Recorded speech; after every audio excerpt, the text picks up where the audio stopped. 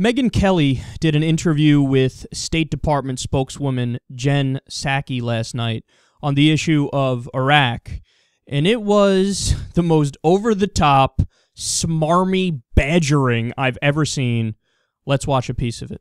President Obama was so paltry and so under what the Pentagon was recommending, what the State Department was recommending, that it was a joke for Maliki. He couldn't take the political risk of going back to his country and saying, hey, give them immunity. They're going to give us 5,000 troops.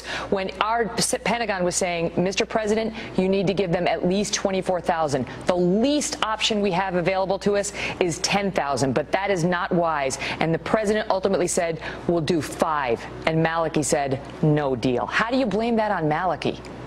Well, look, I think a number of people, including Secretary Panetta, have spoken to that exact question over the course of the last couple of years. It's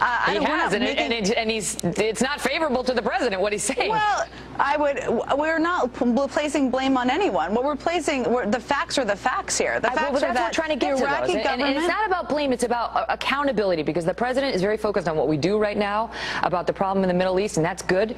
But the question also has to be answered, how did we get here? And you know what people say. They think we got here because the president pulled all of those troops out of Iraq over the recommendations of the generals, over the recommendations of his Pentagon, his defense secretary, over the recommendations of Gates, and instead of doing what everyone was telling him to do, he pulled us out of there because politically he wanted out of the Middle East. The president, when he was running for re-election, Jen, went out there and had a debate with Mitt Romney, in which Mitt Romney said, I think you agree with me that we should have had a status of forces agreement that would have left these troops in Iraq.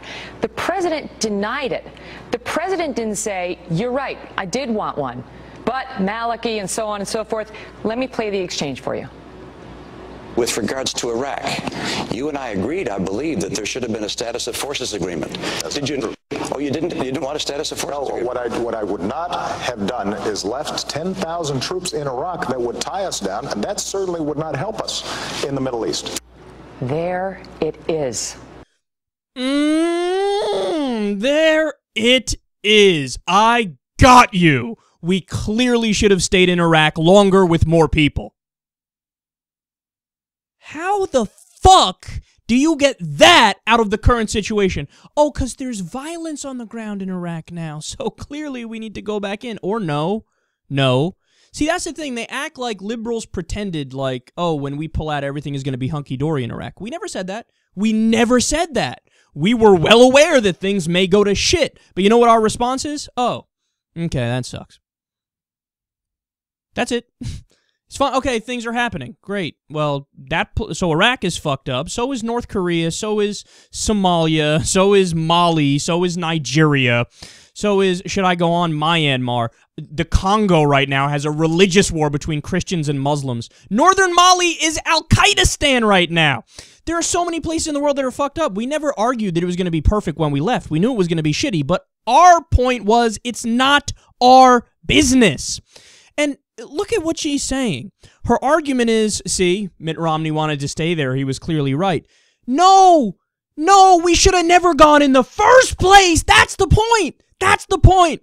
And by the way, the spokeswoman there for the State Department pissed me off to no end. You can see the full interviews out there, and she is terrible at defending the position of non-interventionism and not getting involved and talking about Iraq. Megyn Kelly just beats up on her for 10 minutes straight, and Megyn Kelly arrogantly badgers and acts like clearly President Obama was so wrong for not keeping 20,000 troops in Iraq. Now notice, she repeats over and over, well, President Obama didn't listen to the Pentagon, didn't listen to his generals, didn't listen to the defense secretary when they all said we need to keep 24,000 troops in there and at minimum 10,000, but he said no, 5,000. How dare he do that?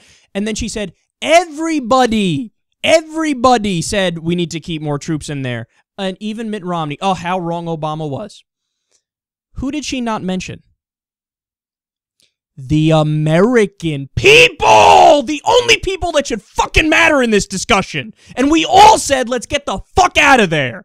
But she acts like, no, we should only listen to the Pentagon and the generals and the defense secretary and people. You want to know why those guys always say, let's have more troops? It's their fucking job. Read a little history. Go back, look at Vietnam. Do you know what happened in Vietnam?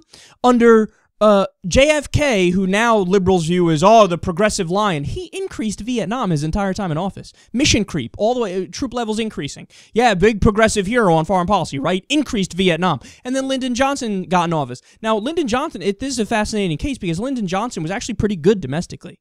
Lyndon Johnson signed the Civil Rights Act. He did the war on poverty. So he was very good in many respects, very liberal in many respects. But he also continued to increase in Vietnam. Continued to send more and more troops there. Why did he do it? You ready for this? I hope you're sitting down. Because the Pentagon told him to do it, and his generals told him to do it. And he listened to them, and it got us in more fucking trouble. And now everybody today looks back at Vietnam, and they go, yeah, we probably should have never went in there in the first place. But on Fox News, Megyn Kelly's like, oh, yeah, now that there's problems in Iraq, what that proves to me is that we should have stayed in there longer. So how long do you want to stay there for? 10 years, 20 years, 100 years? You want to permanently stay there?